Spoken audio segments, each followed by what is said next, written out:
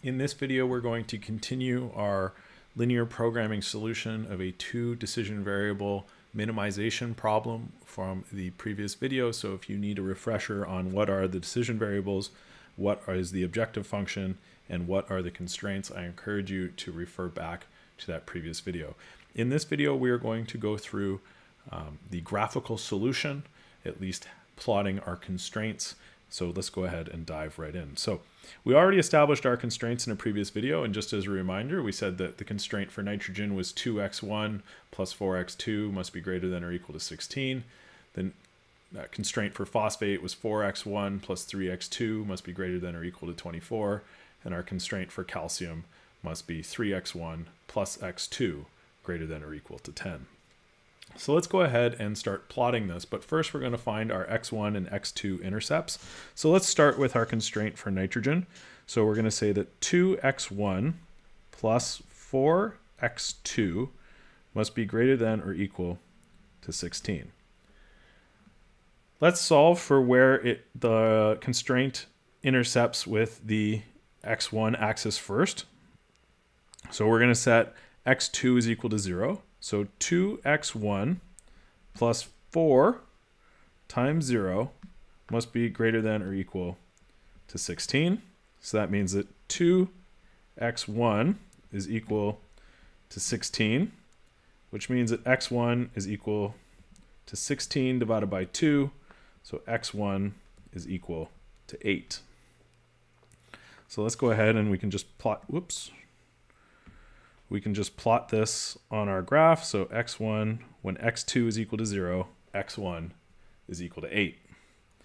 Similarly, we can say that when x1 is equal to 0, so 2x1 plus 4x2 greater than or equal to 16. So let x1 equal 0 this time. So 2 times 0 plus 4x2 is equal to 16.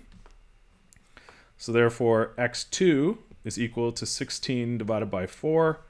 So x2 is equal to 4. So again, we'll go up to our graph and we look at that. We put a little dot there. x2 is equal to 4 when x1 is equal to 0.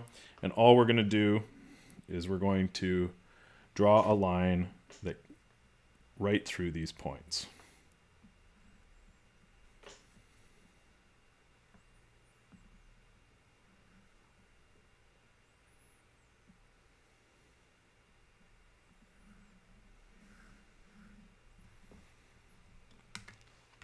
And we can go ahead and label this as our constraint just to remind ourselves this was 2x1 plus 4x2 greater than or equal to 16.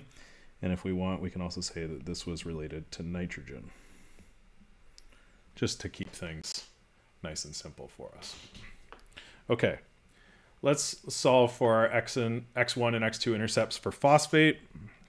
So we have 4x1 plus 3x2 greater than or equal to 24. And again, if you are unsure of how we arrived at these constraints, please see the previous video.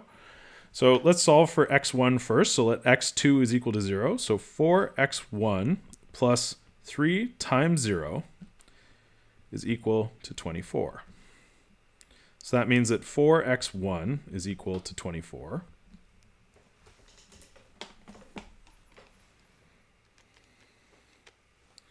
Which means that x1 is equal to 24 divided by 4.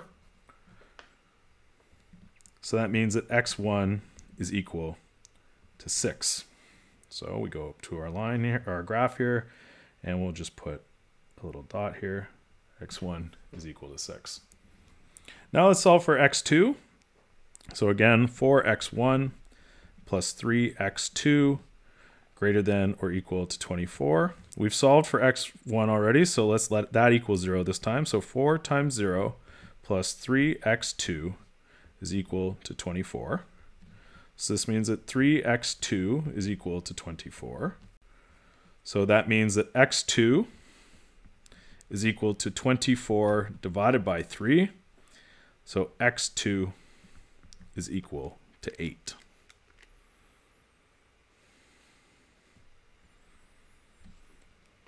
So we can go back up to our graph and we're going to plot x2 equal to 8. And then similar to what we did for our first constraint, we're just going to draw a line through these 2 points.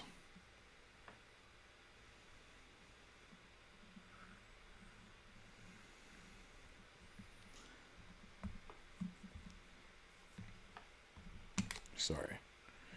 It's not exactly great. Let's try that again.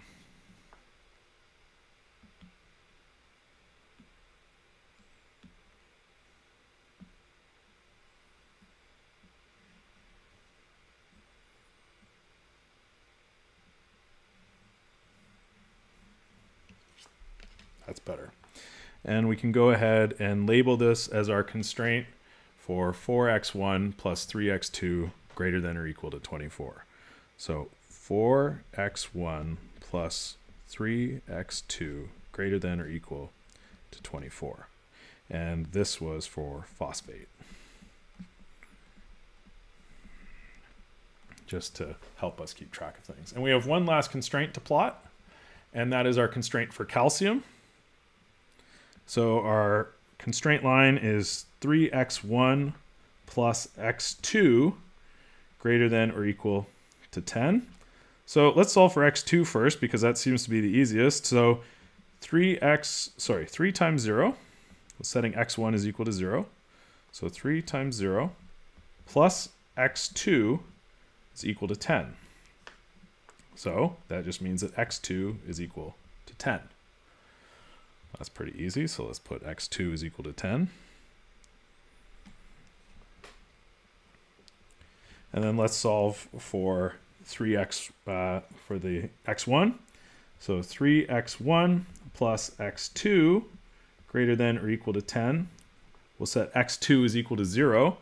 So that means that 3x1 plus 0 is equal to 10. So that means that 3x1 is equal to 10. So x1 is equal to 10 divided by 3. So x1 is equal to 3.333. It's not as nice a number, but we can still plot it. So 3.33 is probably somewhere in the neighborhood of about there. So we can plot our line, and we can just draw our line through these points.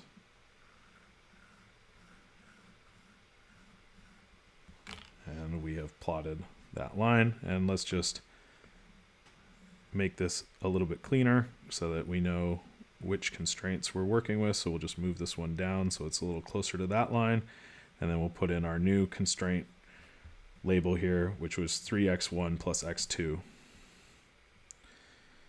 3x1 plus x2 greater than or equal to 10. And this was calcium.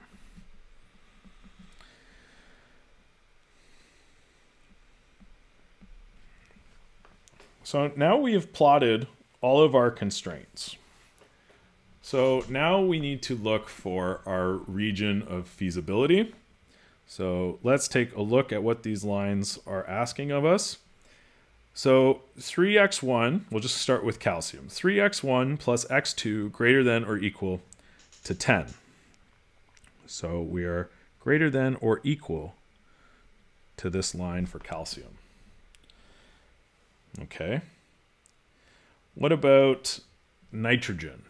2x1 plus 4x2 greater than or equal to 16. Again, we're looking for greater than. So it must be greater than that line. And then finally, our constraint for phosphate, which has us at 4x1 plus 3x2 greater than or equal to 24. So we are at greater than this line, which means that our feasibility region, the region that satisfies all of these constraints, is in this yellow shaded region here.